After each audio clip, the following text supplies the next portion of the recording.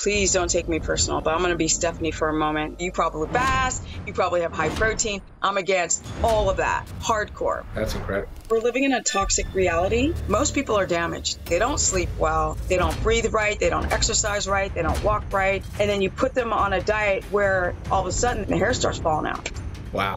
People don't do ice baths and intermittent fast because they're trying to lengthen their telomeres and all this kind of stuff. They do it because they want to weigh less on a scale. You need to do this for the therapeutic benefits, because if you're healthy on the inside, you're going to be healthy all the way out to the outside. That's incredible. Stephanie, welcome to the show. Well, thank you so much, Ryan. Appreciate it. Absolutely. So first things first, I want to start off with your story, because I was reading a little bit about how you got introed into keto, and it started really with your mom, right? Could you tell us a little bit about that? Yes. So my mother was diagnosed with a glioblastoma, which is the most aggressive brain cancer, and most people don't survive it, less than 1%. And I had heard about the ketogenic diet prior, but I don't remember from what or where. And the doctors were just so pessimistic about her survival. So I thought, well, I'm going to give this thing a try. And essentially trying to get my mother to change her habits of, she was baking a lot prior to her diagnosis. So my brother and I had to get rid of a bunch of sugar and bread and deodorant and cleaning products and just anything that would be considered toxic. And he had her more of a sort of on a plant-based diet. And I was like, nah, I want to try this keto thing. And so that's where we started. That's where I started. And I also started my journey with doing a ketogenic diet with her to encourage her to do it, because it's really difficult to get another person to cut out all these foods, especially when it's not trending and nobody's ever heard about it before. So she obviously survived the glio. Nobody knows exactly what made her survive, because there were so many things that we tried, including the vitamin C infusions and a bunch of stuff. But she's still alive, and she stopped doing it, but I still do it and I coach it. That's amazing. Thank you for sharing that. That's incredible. So you've been doing keto before keto was a cool kid on the block. Tell us kind of how long have you been doing a ketogenic diet, and has your approach to it changed over the years? So I've done it for 16 years, just a little shy of 16 years. Obviously I'm 55 going on 56. I started when I was 40, and it shifted just because, you know more. I learned through people. There's no real studies, I don't think, in the way at least I do it. I remember I worked with a girl who had epilepsy. She was having 25 seizures a day, and she was working with a dietitian from Johns Hopkins hospital, and they had her eat like just ungodly amounts of protein. She was eating like whole chickens a day. And I was like, no. Wow. That's way too much protein. So my philosophy is moderate to low protein, which I believe Steve Finney and Jeff Wolek in the very beginning, they preached that. So somewhere along the line, when keto started to trend, people started to overconsume protein, in my opinion. But in the beginning, I think I personally was eating too much fat. I didn't understand the importance of electrolytes. Figured that out myself with my own experience of having problems with tons of stuff. And to me, the carbohydrate on keto was always easy because it was quite low. Right. And now I barely even eat plants. So I'm like more riding the line of carnivore, but still consider myself a ketogenic person. Got it. People Now, when you became more say low to interested. So in the moderate protein, what beginning, do you I'd mean by say that I think that men, based on my experience, so I've been doing this for years and years, and I've used, because I was a person working with people with glucometers. So I go by, because I know you can't quantify your body in a number, but it's kind of interesting to look at the algorithm of your blood sugar going up and down, or your ketones going up and down, along with your symptomology. So if you put those two together, they match and mesh quite well. And so I noticed that, people eating too much protein, let's say men eating over 100 grams of protein. And it really came to light when I was working with a guy who was 6'4", and if his protein went over 85 grams of protein, his blood sugar would spike. And so I was like, wow. Meal? Huh? No, yeah, 85 grams of total protein per day. Wow. Okay. Yeah. So, I mean, I've worked with like over 8,000 people, and I have them all get glucometers. So I'm not guessing any of this stuff. And it's also understanding their ketones and their glucose. Now, a lot of people, we also have to factor in that people don't have enough stomach acid, right? They're having a hard time breaking down. They're not producing enough enzymes to break down proteins. We've got people who are chronically dehydrated. We have to factor in all of these things when we're trying to factor in the amount of protein. I mean, if you have a low GFR, if your kidneys are functioning at a low rate and you're trying to eat 2 pounds a day, how's that going to help you? Right. If you're having a histamine response to a certain quality of food, how's that going to help you? So I noticed that when people are eating too much protein, their ketones would tank, or their energy would tank, and their blood sugar would spike. And when they would get into that sweet spot zone, they would feel amazing if they could hold that zone for a while. And that is why I have men eat under 100 grams of protein. Now, his allotment went up to 85. This is a guy who lives at 6'4". Wow. Yes. Yeah. So most men, I kind of figure like if you become insulin sensitive, the need for all that protein goes down exponentially.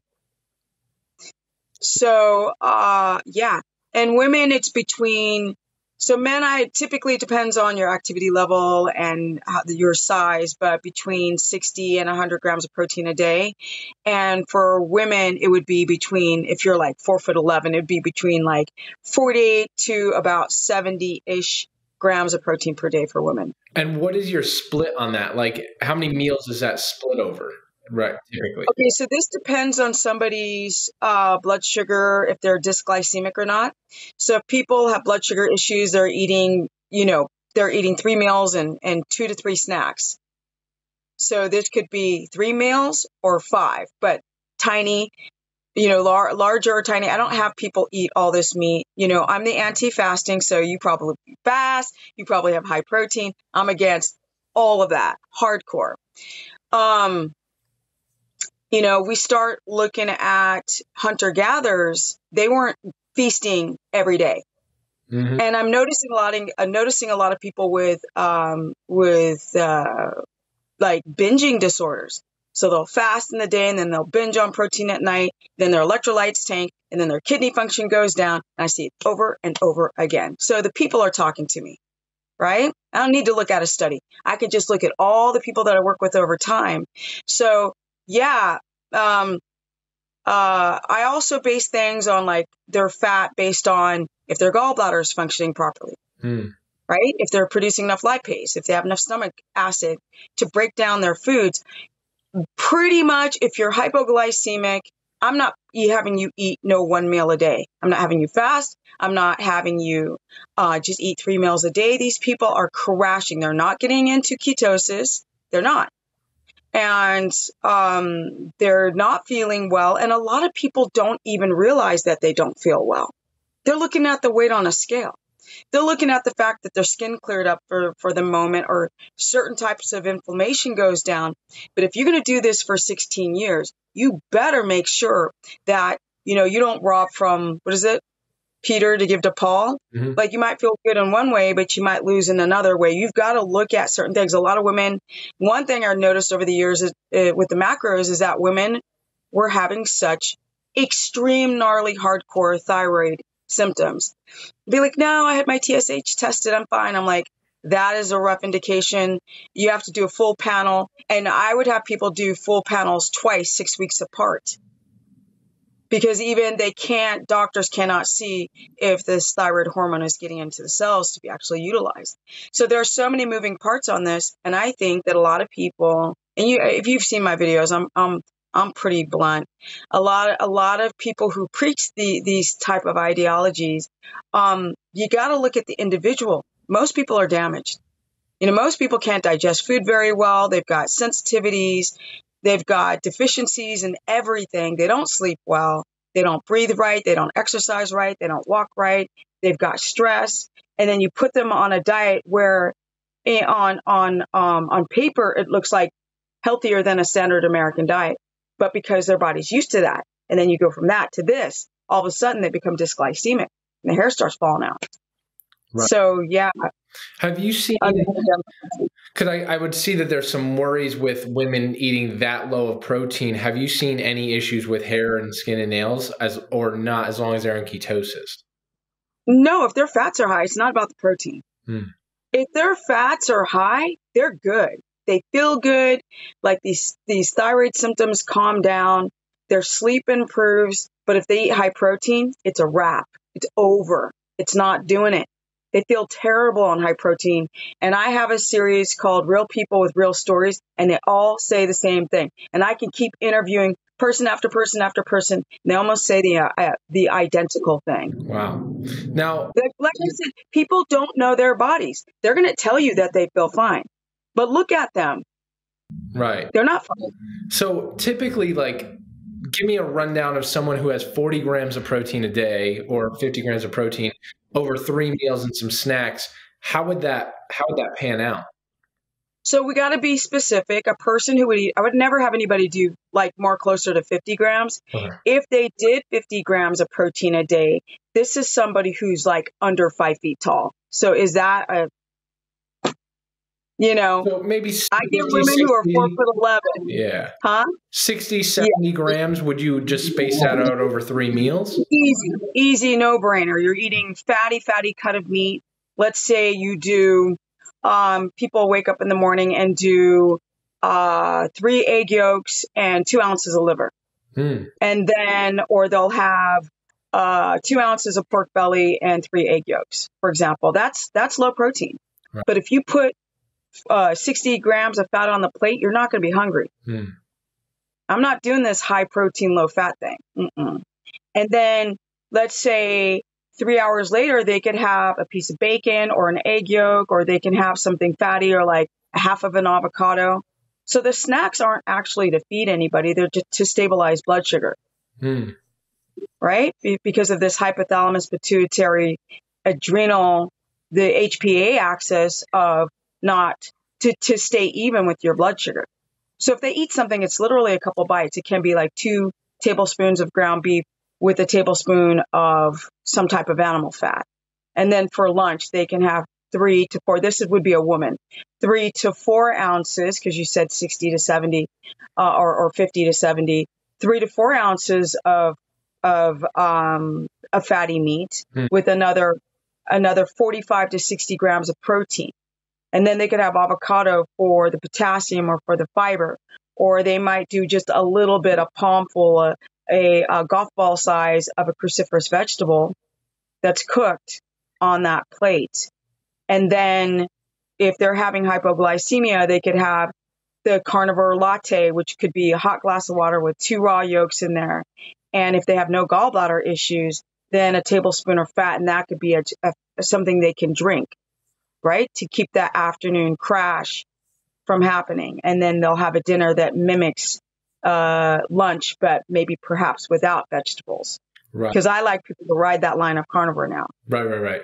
Now, do you talk about percentages? Like, it seems like you're probably 80, maybe even closer to 85% fat. Yeah, I don't talk percentages because people can't visualize that. I talk macros because I could have 85, or 80, 15, 5 or whatever on 1,000 calories. Right. And then people will do that. It's just people have this wrong concept, and I don't even count fat on the pan. I only count what you put on your plate or in your mouth. I want to go as high as possible. If your gallbladder is functioning properly, then we want to go high fat. Right. Not high protein. So say someone's gallbladder isn't, because I know people who have problems with their gallbladder. Do you suggest digestive enzyme? What do you suggest for these individuals?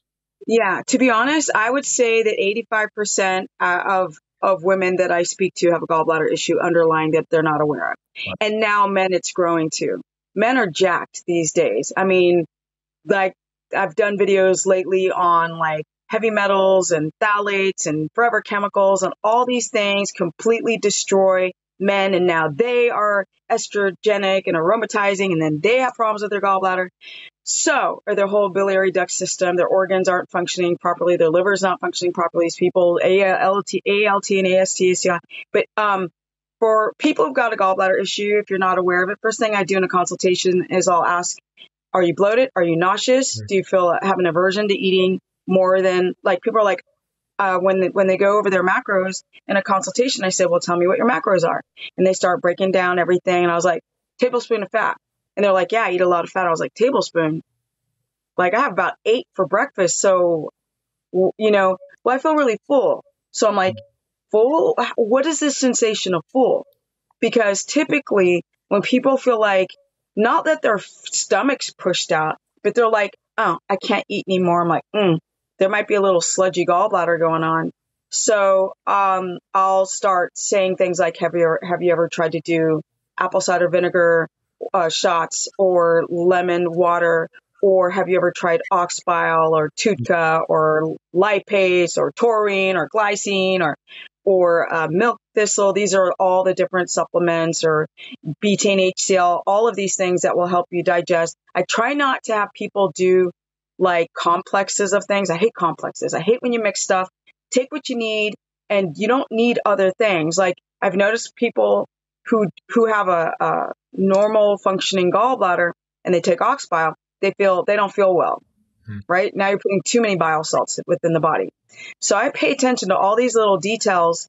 But if they're looking like they've got those symptoms, like greasy stool, or it's clay colored, or they've got a shoulder blade pain, or just bloated, whatever, I'm like, try it under the dose, and I'll have them do a lipase and separate from concentrated lipase, and then an ox bile. And then there's a problem with that too, because people are having histamine responses to these bile salts. So I will move things around based on people's symptoms. If they're looking like they have histamine issues, I might try something as simple as milk thistle with some lemon water.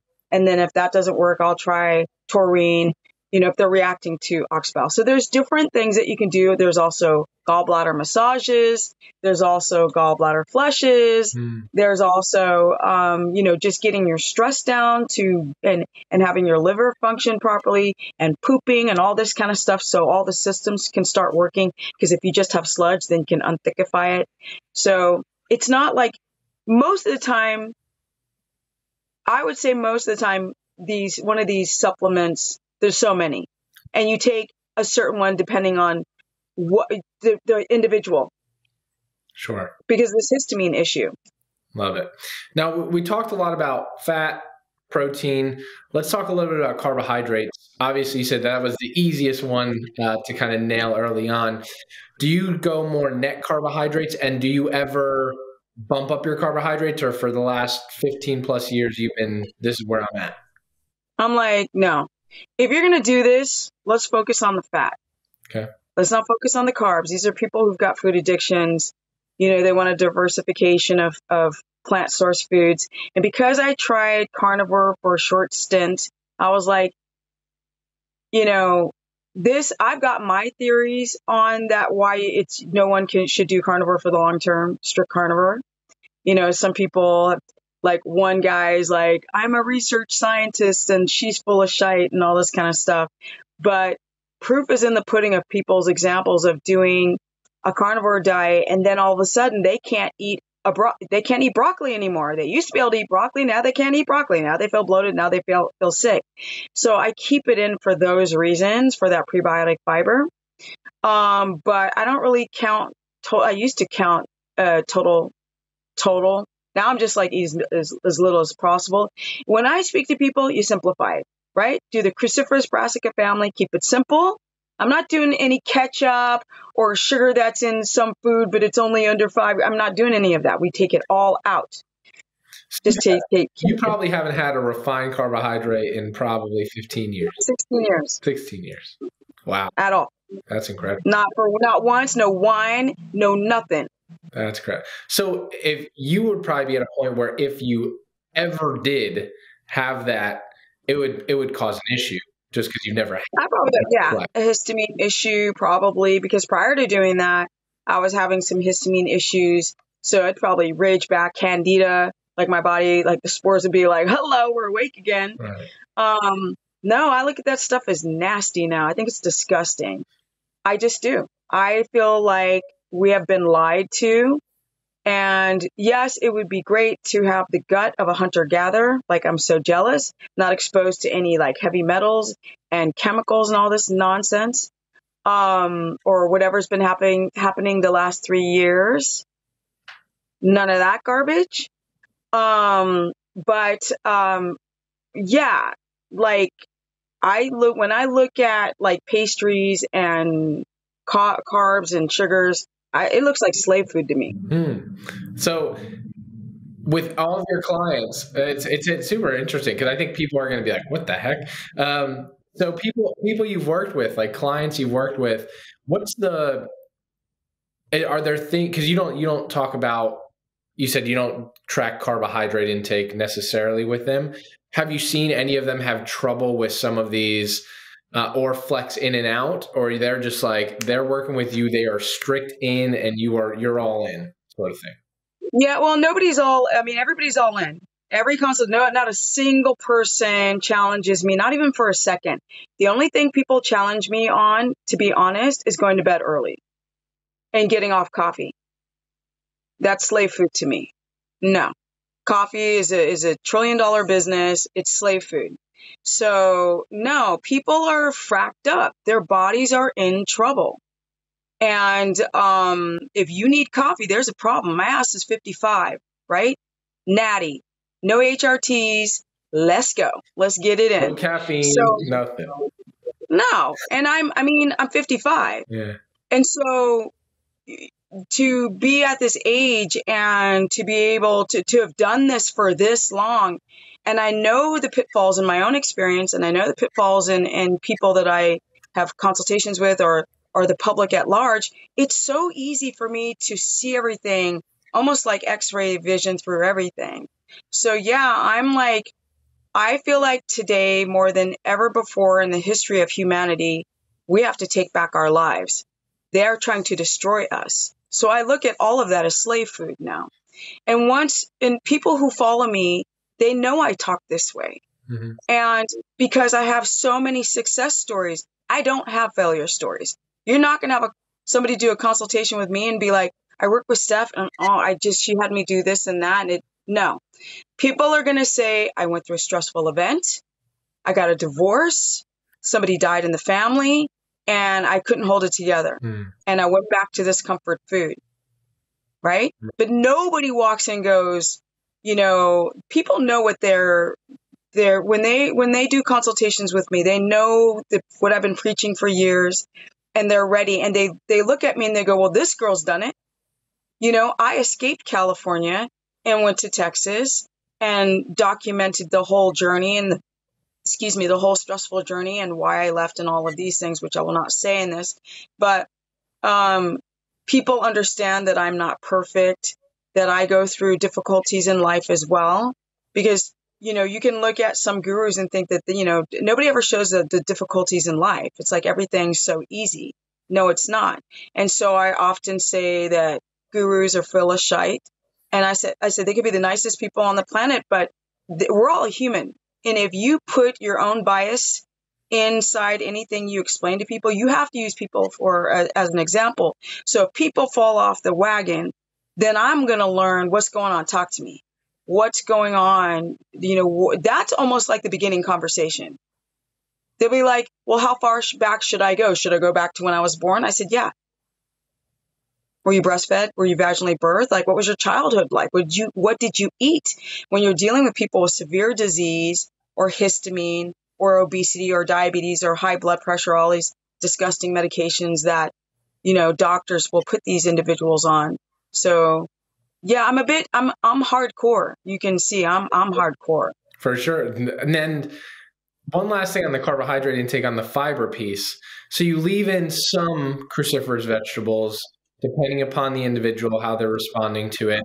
And that's their primary method of gaining fiber. Is that right? Yes. Well, the reason for the fiber is I've noticed that if you're starting to have histamine responses on carnivore, then maybe your diamine oxidase has begun to tank. And perhaps your bacteria, the microbiome, become out of whack without the presence of fiber ever. Sure.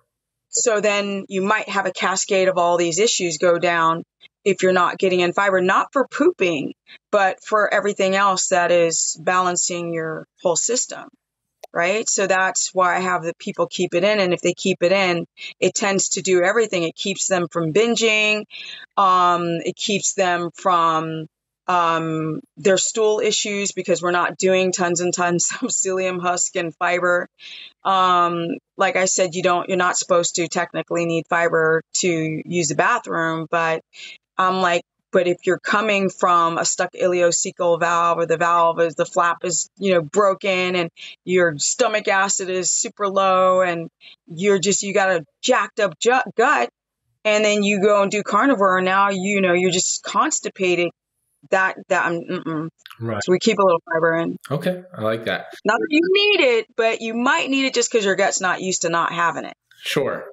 And then on protein, one of the things I just thought of, we know that there's probably going to be a difference in glucose response from a ribeye versus 40 grams of straight whey protein. Say someone drank a protein shake. Do you factor that in at all, or is it just, hey, this? No. I don't have people eat protein shakes because I find it to be slave food.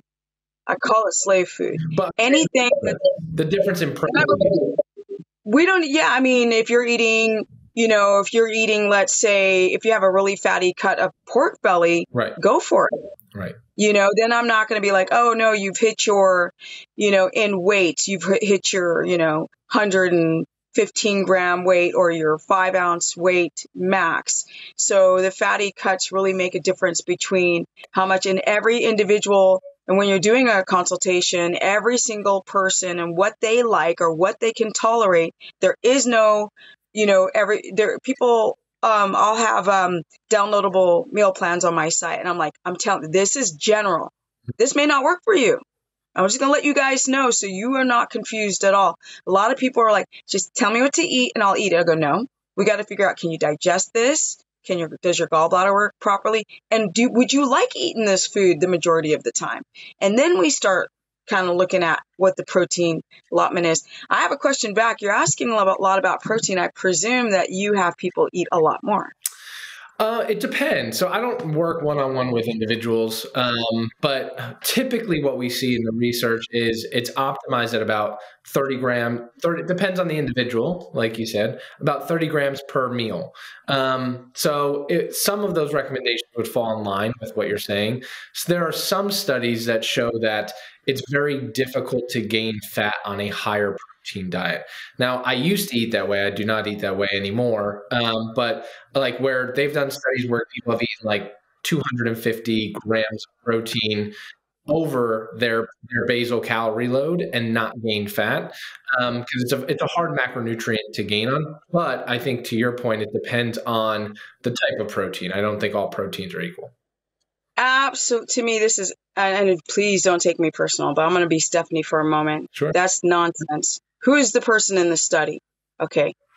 Anybody eating that much protein, if you went and ate that much protein, look at your blood sugar. If you have dysglycemia and hypoglycemia, that huge, heavy protein meal is going to put you to sleep.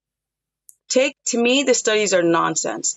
Look at real people, right? Because to do a study, you'd have to take people so similar and then put them together and have them do the exact same thing. Right. So because an individual didn't gain weight doesn't mean maybe they've got good GLUT4 receptor development. Maybe they can uptake and use the glucose very easily, and the next person cannot. Right. No. For sure. And it's a very, very interesting approach. like the more therapeutic approach that's Steve Finney. Some of Volick's earlier work was on that as well. But yeah, for sure. Now, talk to me a little bit about some of the things that you recommend for people on keto, like to avoid this concept of the keto flu. You face people all the time that are like, Stephanie, I'm worried. I'm going to go through this transition period. I'm going to feel horrible. What are some tips that you have for that? Ryan, first I got to say, I think it's really cool to hear these questions. I haven't heard these types of questions in years because everybody's talking about carnivore, so I'm kind of over carnivore. So I like hearing these types of questions. The keto flu, which is a flu that can be on carnivore as well. Yep. But keto flu is an umbrella for everything that makes you feel like crap. So that can be a histamine response where you've got rashes or headaches or mucus or tired or feeling sick or you're bloated or you got diarrhea. So I would say that, or your hair's falling out, constipated. I would say to really make sure to start off that you are balancing your electrolytes. And also prior to doing this, I would have a conversation with yourself. Because if you're doing this for weight loss, you need to think twice. You need to do this for the therapeutic benefits. Because if you're healthy on the inside, you're going to be healthy all the way out to the outside. So you have to really, if you're trying to do this to lose weight, you're probably not going to lose the weight you want. You're probably going to lose a bunch of muscle. So getting into ketosis is not an easy thing. And I've told people it takes a very long time. And the people who really are patient and want this will get into ketosis and the rest won't. So the keto flu symptoms can be also like chronic fatigue and having any type of flare-ups happen. So what I suggest is to make sure that your electrolytes are in balance. That's why I have people eat avocados, but a lot of people have an avocado allergy. So then we might switch over to, potassium citrate. Okay. And try to deal with this avocado allergy of trying to get people to do more seafood because it's got higher, like shellfish have higher amounts of potassium, meat broth instead of bone broth to get the potassium in the water from the meat stock or broth. I would say to get your potassium in, that's a huge one. I think it's hyperkalemia. You want to get that potassium in because you can damage your body over time. Your heart needs to get enough oxygen. So I would say that magnesium, potassium, I don't know if you're sponsored by any of these companies, but I'm going to say it. I cannot stand electrolyte powder junk. I don't like it. I think that you need to go and find what you need. I don't like potassium chloride. I think it's dangerous. I've had a few people have some kidney issues from potassium chloride. So we try to get our electrolytes first from food. And if that doesn't work for any histamine issues, then we're going to start having to go the supplemental route and only take what you need. Never keep adding on to a broken body if you don't need it.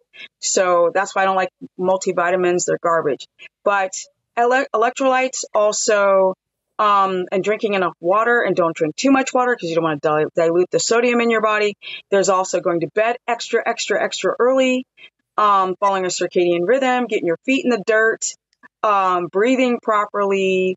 There's also understanding the quality of food, which is very, very important. The thing about too much protein, I can't stand when people are eating too much protein. No hunter-gatherer would be eating all that protein if they didn't need to, because people are having blood sugar issues. They're becoming very dysglycemic. I've worked with diabetics that prove that when you have too much protein, and the average person, not talking about athletes, and some, to me, studies are stupid. I just don't like them. Sorry. Not all of them, but a lot of them, most of them. After the last 3 years, you got to convince me that what you're doing is objective. But I would say that too much protein is what's giving a dysglycemic reaction to people. You're talking about weight loss. I'm talking about total health. So people who've got thyroid issues aren't going to, are you losing fat? Are you losing muscle? Are you a man? Are you a woman? You might have more men be interested in you, or you might just have women because more women are following a ketogenic diet. I get a lot of women because I'm a 55-year-old woman. Sure. And so they're broken. They're not going to fit this, athlete that was able to eat 250 grams of protein and not gain weight or not have any dysglycemic reactions or any insulin issues from eating all that protein. So that to me is another keto flu symptom is crashing. Hmm. So I like for people who have any issues with their sleep or any issues with their blood sugar to try to eat every couple of hours to mitigate the potential keto flu symptoms. And the other thing is the thyroid. That's another keto flu symptom that people are not aware of, or they might become constipated, or they might have, like I said, lethargy, or their hair starts falling out or thinning. That's a huge one, is the thyroid becomes affected by people not understanding what their body can handle. Because Linda's husband's daughter's husband's friend who work across the street did amazing on keto. That has nothing to do with you. Right. Or the fact that I'm in great health doesn't mean that you're going to be in great health, which is why I don't show people what I eat. Right. And do you recommend people in general salt their foods? Yeah, of course. You don't salt your foods, you're going to run into a whole mess of health problems. 100%. And is there any like traditional table salt, or do you use a specific type like Himalayan or Celtic salt? Yeah, because I'm finding out there's a lot of lead. I'm hardcore. Yeah. There's Lead-Free Mama. She's got a website. She's like, she found it in the Redmond's real salt, the Himalayan salt, but not the Celtic sea salt off the coast of France. So that's what I do now. Got it. Great tips on how to avoid keto flu. Those are great. I think a lot of people go through that experience, have no idea what to do. One of the other things that eat a lot of fat. Yes. And one of the things that you talk a lot about, and you clearly do it a lot, is exercise. Is that something you talk about with a lot of your clients? Like, hey, exercise, movement can also help accelerate you through the keto flu, and this is why it's important. Yeah, every client, we talk about their job, their stress, their children. We talk about their sleep, and then we always talk about exercise. Even if they're like, I have chronic fatigue, I'm like, 10 minutes. We're going to do some time under tension. We're not going to do 15-second negatives. We're going to do 3. We're going to do time under tension. We're going to focus on breathing, and you're going to do this 10 minutes a day. And then you're going to work yourself up each 3 weeks. And add another 5 minutes. Love that. And what does your schedule look like? Like, do you do a lot of resistance training, cardio, high intensity interval training? What's that look like? I hate HIIT training because, first of all, I just didn't like it anyway as a kid, even though I was an athlete. But again, a lot of people have adrenal issues and thyroid issues, and their hair starts falling out trying to do all that HIIT training. HIIT training is not going to make you lose the weight. You got to get your hormones in balance. I think people focus too much on weight loss and not trying to look at their existing health and try to understand what's going on with their hormones. So never HIIT training. No. That's somebody who knows that they are balanced, that can go to sleep early and breathe and let the stress out. I have people focus on resistance training, body weight training. I like calisthenics. I like resistance training. I like to do handstand push-ups. Just like if you're on my Instagram, you'll see me do handstand push-ups without a wall. Thanks because I used to be a pro skateboarder. So I busted my knee as a pro skateboarder. I had 10 surgeries on my left knee, so I can't do any cardio at all. Okay. So how am I able to stay as lean as I am in my mid-50s if I can't do cardio? And that's why I know that this whole you need to do cardio to be lean is subjective. So cardio is good, but I mean like HIIT training, like really that type of endurance, really putting stress on the adrenal, the fight or flight system. Right. And that kind of leads into one of my last questions, which is talking a lot about intermittent fasting. You are not a proponent of fasting at all. And does that have to deal with the adrenals? What's the reason behind that? Yeah, well, we're living in a toxic reality. So no hunter-gatherer is going to be like, no, I'm not going to eat. That would be ridiculous. If they're not going to eat, they're going to rest. It was all about energy conservation. You expend energy when you need to. If you're starving to death, you try to rest and conserve energy for a hunt. You don't just willy-nilly run around, pay bills, deal with like having to wear a diaper on your face, having to do all this kind of stuff. Like we have complicated society to the point where it's awful. People don't do ice baths and intermittent fast because they're trying to, lengthen their DNA, their telomeres and all this kind of stuff. They do it because they want to weigh less on a scale. These are wrong motives. Anytime someone wants to lose fat on a scale and they do these desperate things. I'm from Hollywood, California. By the way, I moved to Tennessee, to the country, get me away from a city. But with that said, I'm from Hollywood, and the pressures of beauty. You're how old are you? 30. You're 30. 30. You're a puppy. Puppy. Baby. You're a puppy-ish. And you're a dude.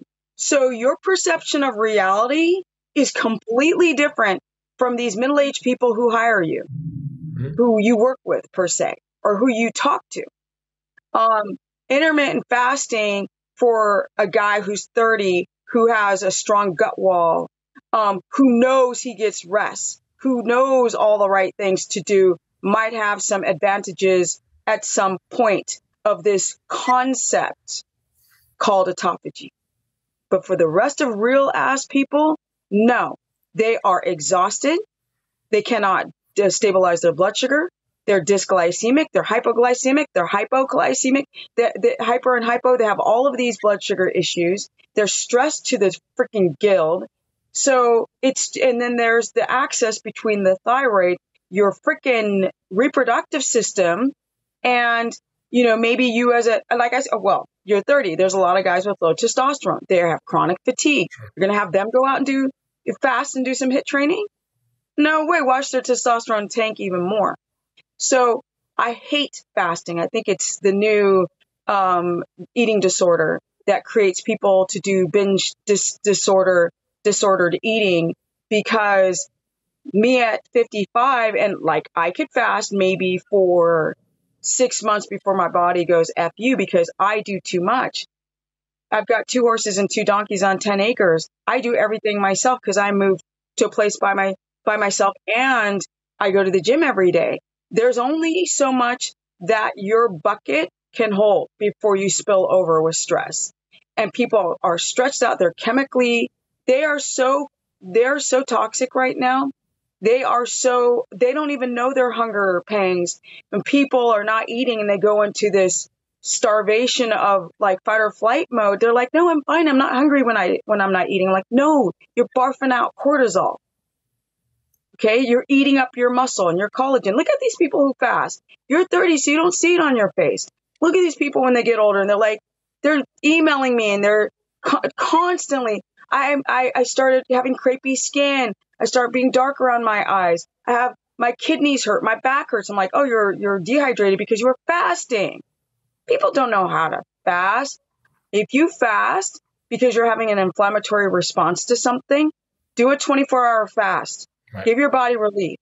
But to sit there and fast because you think that you're going to be fitter, stronger, faster, nonsense. And you've never seen it in any of these middle-aged people who are completely jacked up, and all of a sudden they fasted for 3 months and they're the healthiest people in their life for the rest of their life.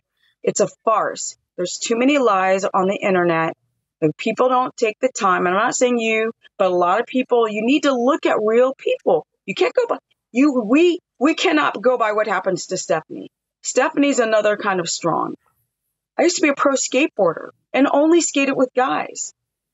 In my day, I was skating with Tony Hawk back in the day. So it takes a certain type of personality. But what about when you're stressed to the gild and you got bills to the gild and you're so used to eating garbage food and you're watching TV all day and you can't, how many men are on HRTs now? How many? A lot. Like, I'm in a freaking small town in Tennessee, and I'll meet these young guys, and the doctor's like, oh, we'll just put you on TRT. Mm-hmm. The solution isn't quick fixes. You got to go within yourself and look at what your body needs.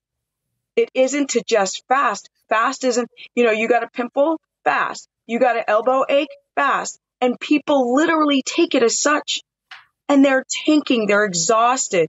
But they lost weight on a scale, so now they become subjective and think, well, I lost 30 pounds. I'm like, what did you lose? Did you do a DEXA scan before? Did you get dunked in water? What did you lose?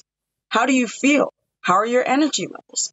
Every little moving part matters on the basic person. So that I could go on and on and on about the nonsense of fasting. So are you talking purely like prolonged fasting, or are you talking like short, even you feel the same with shortening people's eating window. Like, hey, instead of eating, you wake up at 8 o'clock in the morning, just maybe wait till 10 o'clock to eat and then finish eating about an hour. Too many people with dysglycemia. So you just eat as soon as you wake up.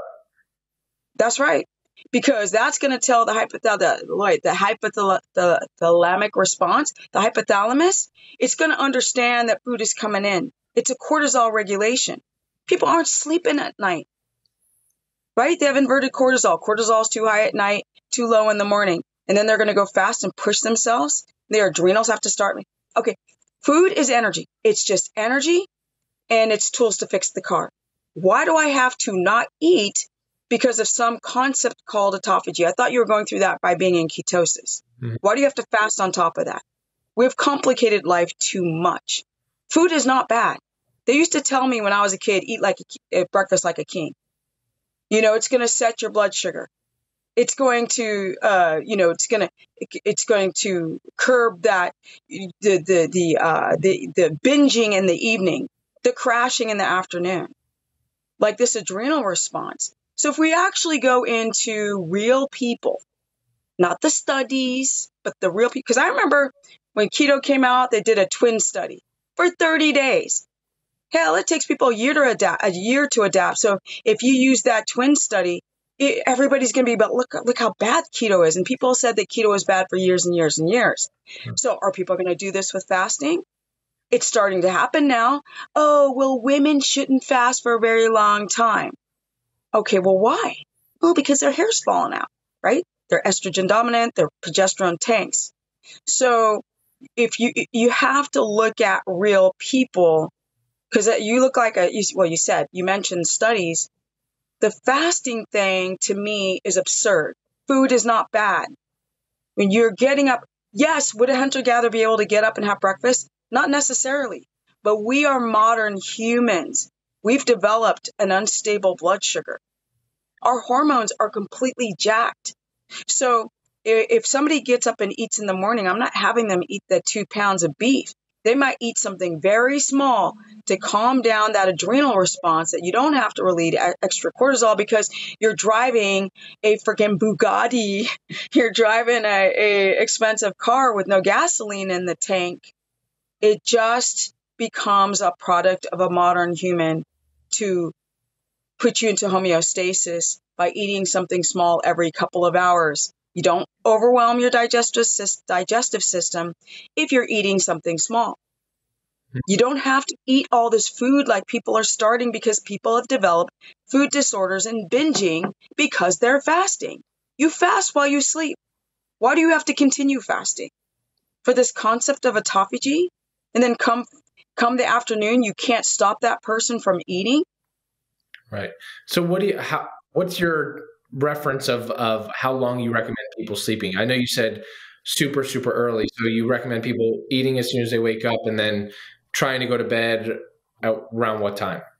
I think that it depends if you have a day job or not, but I try to, first, second, or third shift worker. I really feel that people should follow nature as best as they can, even though we're modern humans. So the circadian rhythm. If you know that you're on vacation or you're going to get up and chill and you're going to read a book, have at your fasting, right? Breathe, digest, rest, whatever. Just get yourself in a calm state. But if you know you're going to be running around like a chicken with his head cut off 100 miles an hour, eat something small to pacify this hypothalamus pituitary reaction, adrenal reaction.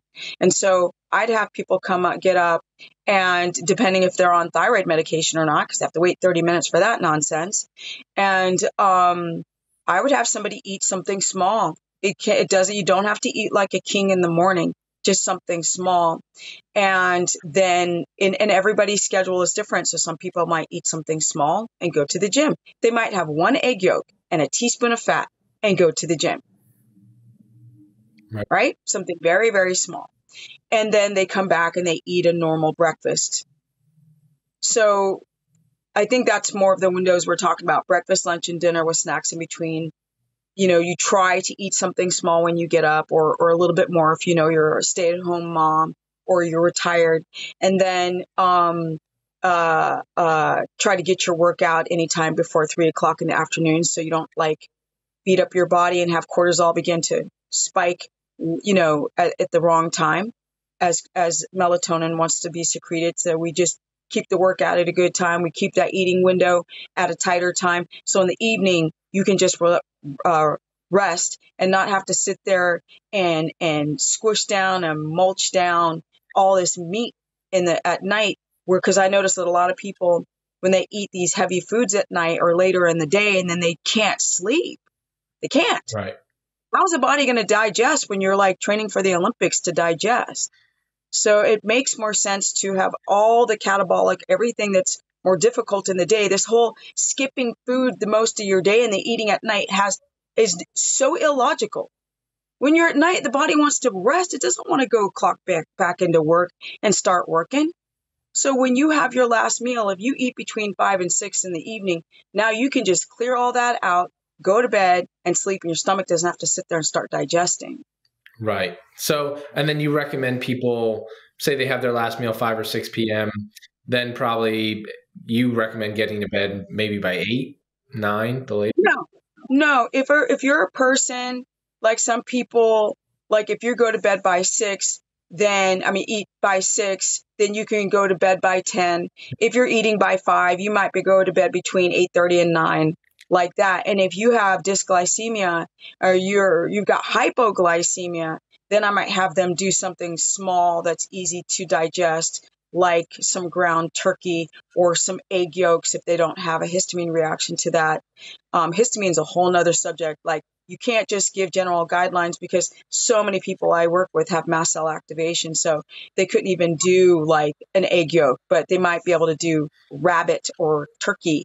And they might do something that's grinded down, that's easier to digest in a small amount, and then go to bed. And then this helps, or a little bit of fat with some fatty meat, hopefully. And then this helps them sleep if they have hypoglycemia and tend to wake up all throughout the night. Right. So if someone's finishing eating by like 5, right, they're having dinner around 5 and they're waking up and eating breakfast around 8, theoretically, couldn't you make the argument that that's an intermittent fast? That is their eating window of like, so that would be that'd be a pretty good fasting. That's a 9-hour eating window, which is amazing. It's great because you're not doing anything. Right. I think the challenge is the masses. Like the masses do not follow any of that. They are eating from like 6 o'clock in the morning till 10 o'clock at night. So the average person right now eats like well over 16, 17 hours a day. So I think there is still some form of intermittent fasting with the 9 hours like you're recommending, but most people are eating Oreos at 9:30 at night and then going to bed at 10 o'clock.